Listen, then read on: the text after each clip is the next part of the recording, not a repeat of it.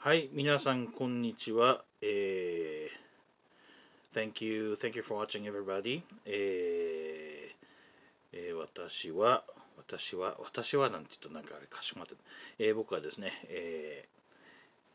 究極のマルチ楽器奏者、ミッチと言われております。はい、My name is Mitch Imori, and aka Ultimate Multi-instrumentalist。それですね、今日はね、先日もう20年ほどずっともう20年経つかな、探していたね、この日韓のオーボエを、最近手に入れましたので、お見せしたいと思います。So I have acquired this Nikkan brand oboe. I'll explain to you what Nikkan is later. But no, I've been looking for this for about 20 years, and I just acquired a couple last week. Yeah. And so I like to show it to you. じゃまずね、まずその日韓というブランドのことを簡単にご説明しますね。So the first I'll just explain a little bit about what Nikkan is. 日韓というのはですね、日本管楽器株式会社。で、これね、忘れなかったら後でこれね、リンク貼っておきますね。で、Nikkan means Japan Wind Instrument Manufacturing Incorporated or Corporate Incorporated or whatever. They were specialized in the wind instruments, band instruments. And I think they called that Nippon Band Instrument or something like that. And if I don't forget, I'll just paste a link later about that. And で、以下はですね、ネットからの引用なんですが、So the following is the quote from the website. 日韓はですね、明治25年、1892年、当時、陸軍工廠に勤務していた銅細工師の江川千太郎が独立し、東京浅草で管楽器の修理を始めたことが起源です。So Nikkan was established by Egawa Sentaro, who was a coppersmith and also worked for the army. And then he became independent and started the repairing wind instruments in Asakusa in Tokyo. In 1892, by the way. そしてですね、江川は、1902年、明治35年に江川楽器製作所を設立し、コルネット、トランペット等国産管楽器の製作に乗り出し、大正7年、大正7年、これ西暦いつですかね。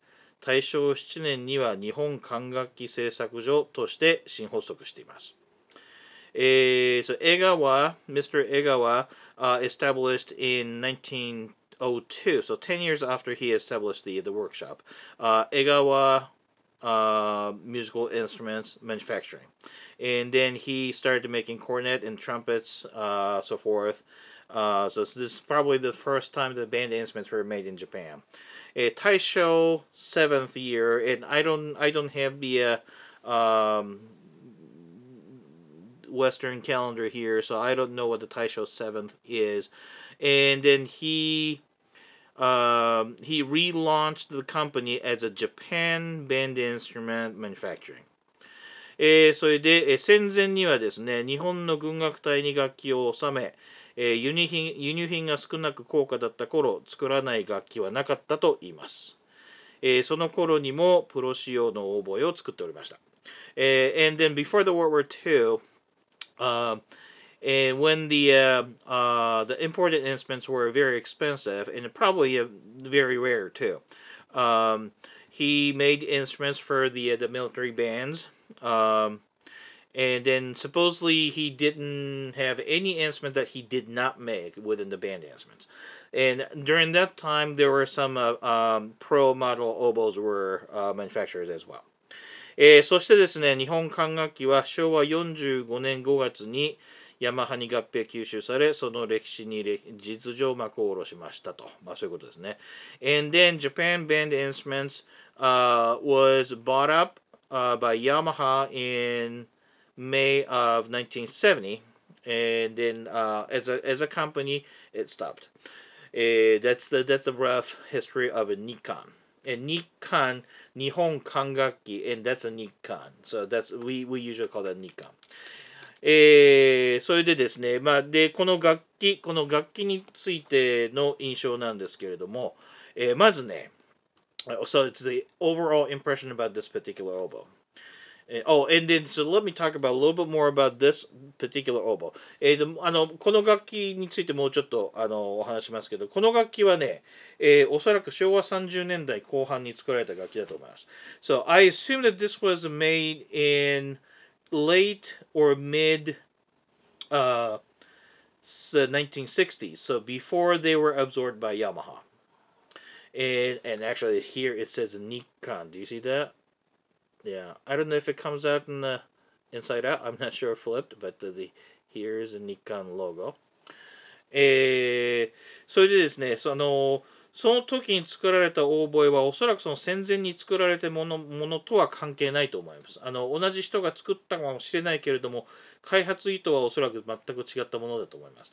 I assume that that this oboe was made entirely different project from the ones that were made in during the before the World War II. それで話によりますと、鈴木製造先生ですね、オーボエの日本のオーボエ師の、もうこの先生がいなければ日本のオーボエ界は今のような状態にはなってなかったと言われる鈴木製造先生がその開発に関与されていたというお話です。And the story told the Mr. Seizo Suzuki, who was like I don't know if I can find anybody like an equivalent in the United States, but if he did not do what he did, oboe players and oboe manufacturing in Japan really did not become the way it is right now. And it's supposedly he was the main chief advisor of production of this particular oboe. ですけどもね、どうもそのいい材料が確保できなかったということで制作が頓挫したと伺っております。And then, but the Nikkan had a hard time securing enough good wood to manufacture these oboes, so it did not continue. で、実際何本作られたかというのは僕はちょっと記憶は分かりません。I don't know how many of these were actually manufactured. I don't know. それじゃあね、この楽器の印象。So the impression about this particular oboe. So first thing, ちょっと日本語でいきましょう。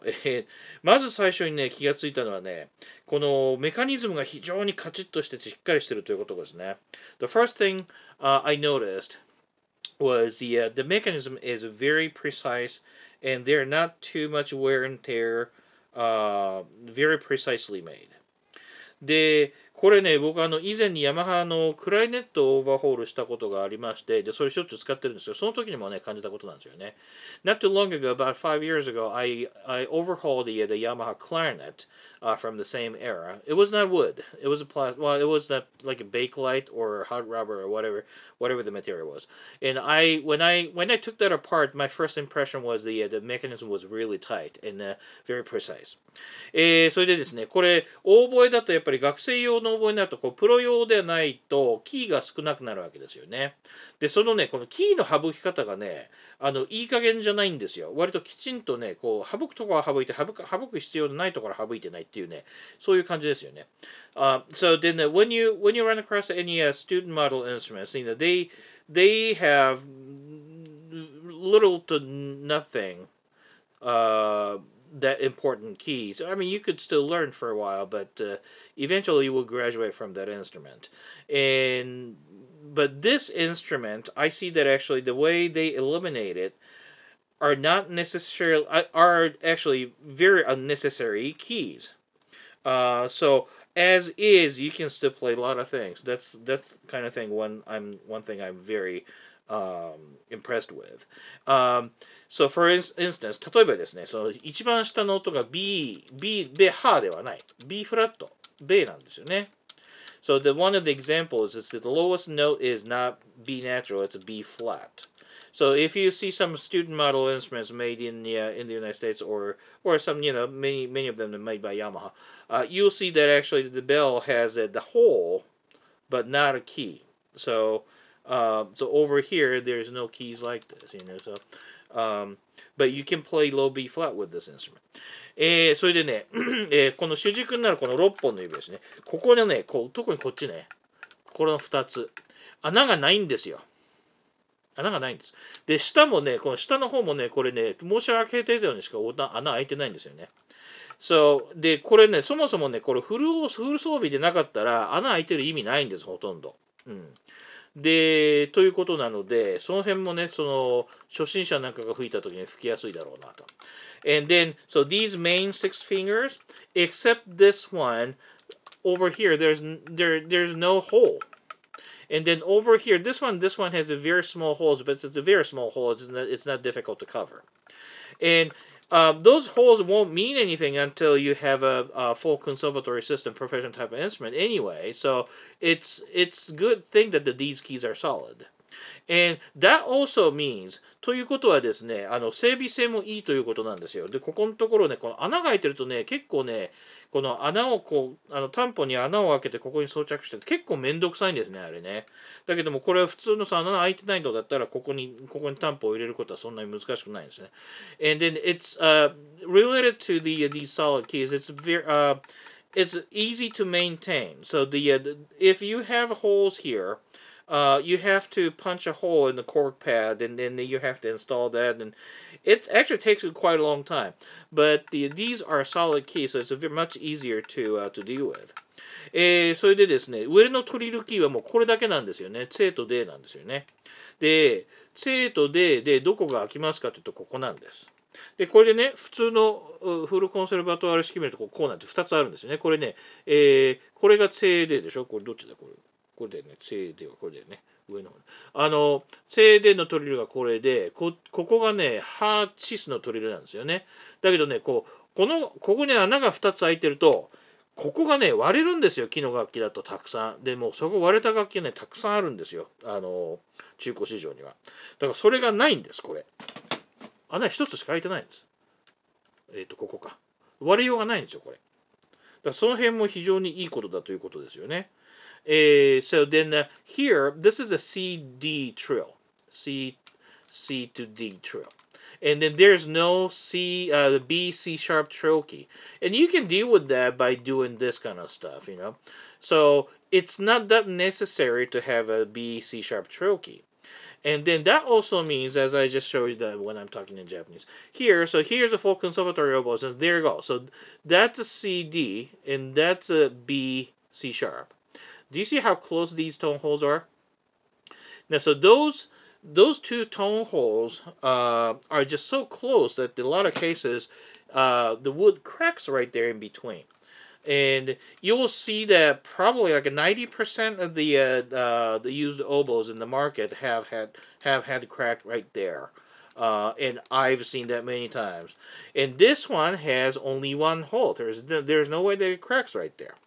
And それでですね、さらに驚いたのは、ここのソケットですよね。これなんと、ちょっと今これテフロンテープ入れてますけど、これ金属なんですよ、まず。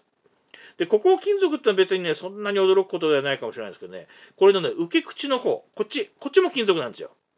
これプロ用の楽器じゃないと普通ないんです、これ。でね、これはプロ用の楽器ですよ。これほら、ここ金属入ってるでしょ。で、こっちも金属ですね。それが普通なんですよ。プロ用の楽器でね。でも学生用の楽器でそれがあるというのはね、普通ないんです。ないんです、本当に。ないんです。中級用の楽器でもないです。だからその辺がね、非常によく考えられてるっていうね、ここからやっぱり折れちゃうことあるんですよね。乱暴に扱うと。だからそういうことも考えて、で、ここも当然金属入ってます。So, then here, I was just showing you. Hopefully you understand what I was saying while it was all in Japanese.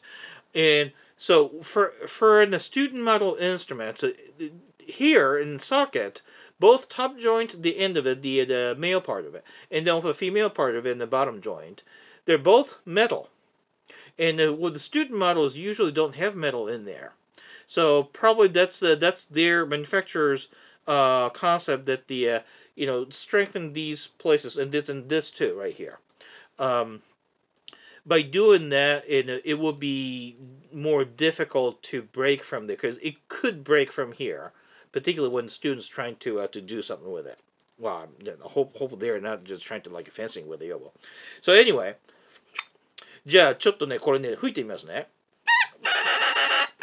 吹けるかな? So let me demonstrate this.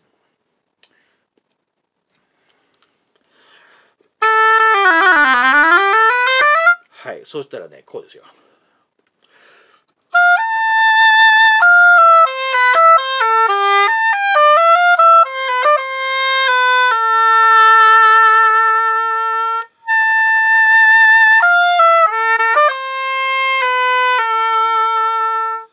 という具合でね、非常に気持ちいいです。僕が下手くそなので我慢してください。So it feels really good. So just excuse me my oboe playing, but so the only thing that I have complaints with 一つだけの不満ねは、一つだけ、まあ二つか。ここのフォーク F のレゾナンスがないことと、左手の F がないことですね。それだけですね。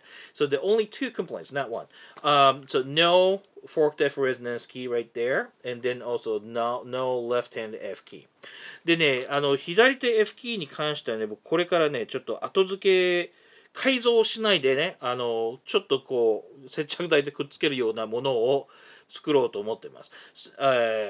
So for the left hand F key, I'm planning to make a very simple key out of like a wood or something that I can paste, not solder, because I don't want to make a permanent alteration to this instrument. これをね、これにこう完全な改造を加えたくないので、これはこのまんまにしておきたいので、そういうことを今考えております。はい。ということで、これ日刊の覚え出した。世にも珍しい日刊の覚え。何本ぐらいあるんだか分かりませんけどね。はい。一応ね、これね、製造番号書いてあるんだ。これちゃんと記録しとこう。ベルには書いてない。上巻と下巻には書いてありますね。うん。そういうことです。はい。ご清聴ありがとうございました。Thank you very much for watching. And this is Mitch the ultimate multi-instrumental. I can't say that. Mitch, the ultimate multi-instrumentalist, signing off. はい、じゃあ、ミッチ究極の、マルチ楽器奏者、ミッチということで、ご覧いただきありがとうございました。はい。